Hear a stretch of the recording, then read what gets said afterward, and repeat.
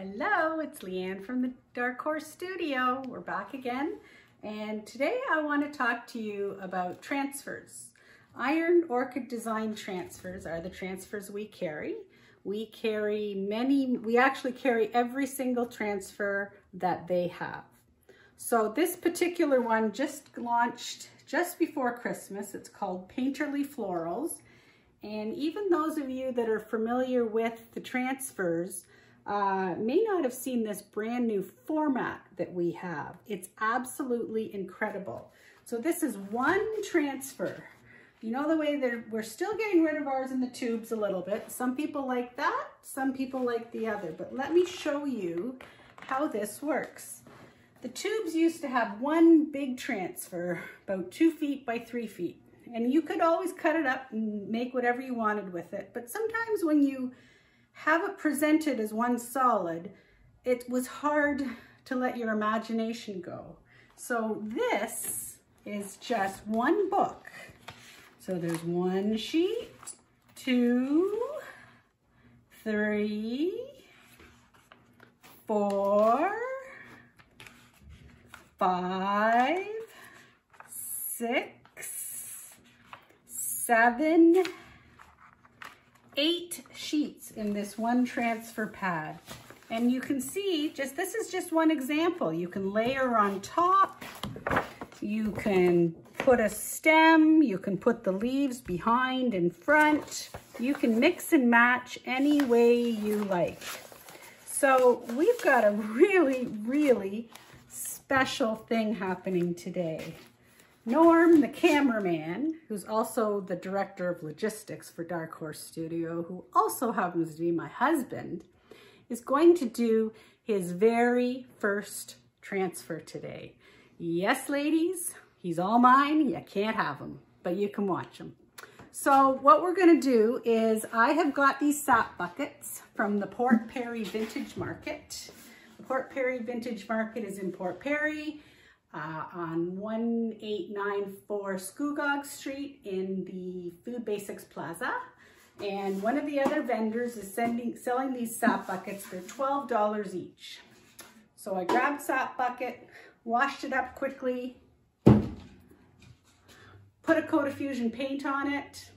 In this case, I put on Laurentian, and Norm is going to hand the camera over to me, folks, and you are going to see Norm put a transfer on. Hello, Norm. Hi, everybody. This is a little strange for me to be doing on this side of the camera, but we're going to give it a shot, see what happens. So I have my teacher behind the camera. So when I screw up, she will be able to correct me. So the first thing I've been told to do is to take the transfer. In this case, it's been cut out of a sheet, just so that we're not trying to put it on the whole sap bucket at one time. So just place it where you want it to be. But of course, the first thing you should do is peel the backing off it, or you'll never get anywhere with it. So we're going to do that. He's passed the first test.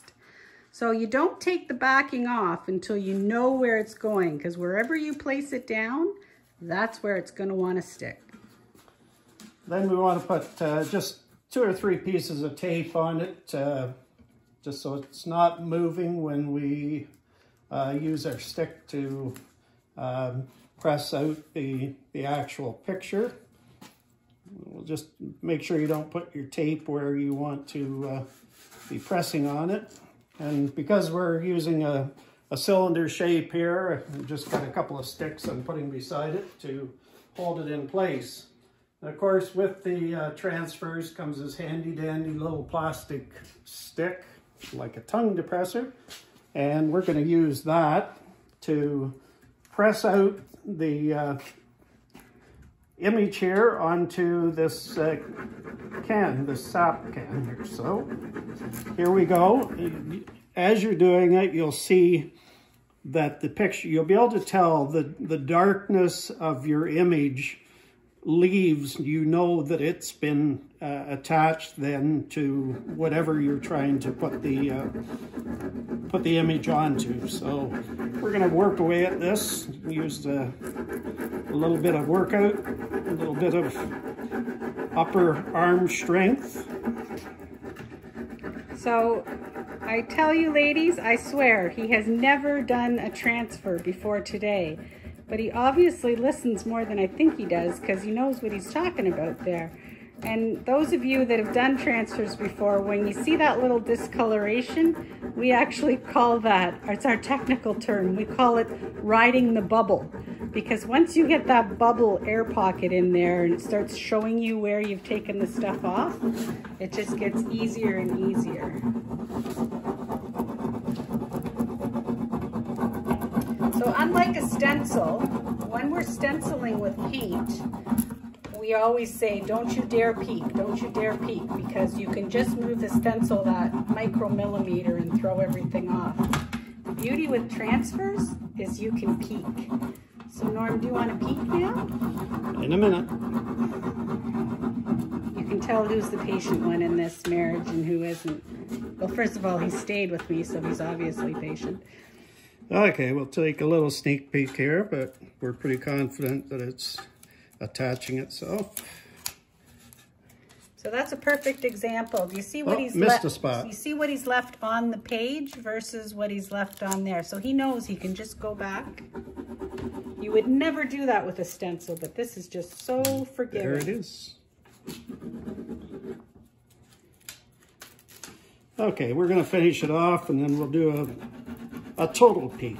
Make sure that we've got everything on the metal that we wanted to put on it. This is a project I call instant gratification. You don't, certainly not like watching paint dry. Okay, we're just about finished, actually, the third transfer that we put onto this sap bucket. Time for the reveal to make sure that we got everything transferred onto the bucket that was supposed to get onto the bucket. We'll just take it off slowly. Whoops, we did actually have one spot right there. And of course I'm working with a seam on the bucket too, so I don't know why I get the difficult ones. But that was a test, you passed.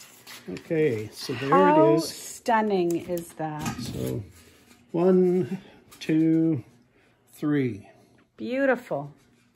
And you can cram that in as much as you want or as little as you want. So I just cut out a little piece of sunflower, and I thought it would just be fun to add that sunflower. Kind of quirky. Yep, that's good. Okay, same thing again. Oh, but just be careful putting the tape on a transfer that hasn't been sealed. Okay. Transfers do need to be sealed afterwards, okay? They could either be tough coat. Well, I'm going to talk about Fusion products because that's what I do. So in the Fusion line, it can be covered in tough coat. It can be covered in any of our waxes, or it can be covered in our stain and finishing oils. You can certainly use other people's products to cover it.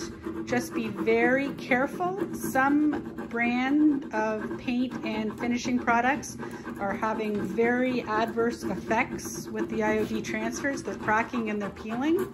I can't comment about them. I can only tell you that all of the top coats with Fusion Mineral Paint are fine. And how do I know? Because I've used every single one of them on a transfer, except for the gel stain, which, well, we won't go there. But anyways.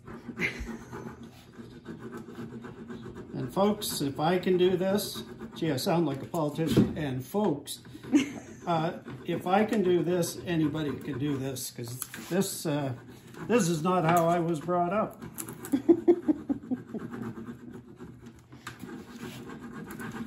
But we'll get this sap bucket finished because next week it's supposed to be very mild and be the opportunity for it to go on a nice big maple tree and be the most colorful sap bucket around. The coyotes are gonna love it.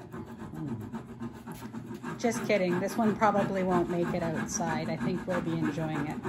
But it's just to show you your imagination is your only limit. I just walk around and think of all the things. You know, everybody thinks, oh yeah, put the transfers on furniture. And absolutely, go for it. But you can put it on canvas, put it on walls, put it on sop buckets. I like to just walk around the Port Perry Vintage Market and see things in everybody else's booth, what I can work with. As I joke around, I go in to pick up my paycheck and then I just spend it. And of course, when we're finished this, when we peel off the plastic here and hopefully leave the actual image on the sap bucket, we just want to do a slight rub over the image just to make sure it's totally attached to the metal, but it should be anyway, but we'll just give it a slight rub. Sounds like a pro already. Burnishing the transfer, folks. Just doing what I'm told this time. Yes. I should keep the video on all the time. Almost done.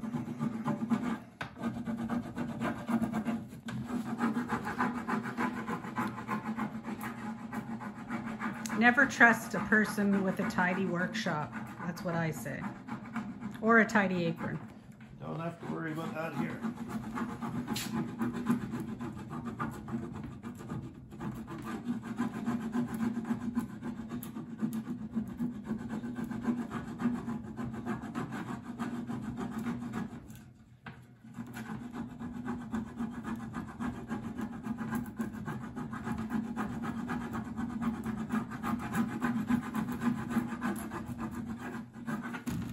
Okay, time for the great reveal to see whether this worked despite the operator. I gotta say, I like being behind the camera.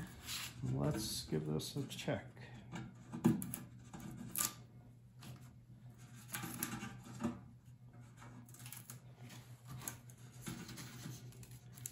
Peel it slowly to make sure that we're all attached.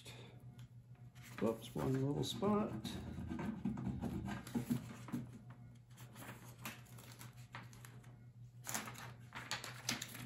There you go. Isn't that, can you just turn it around, please? How stunning is that?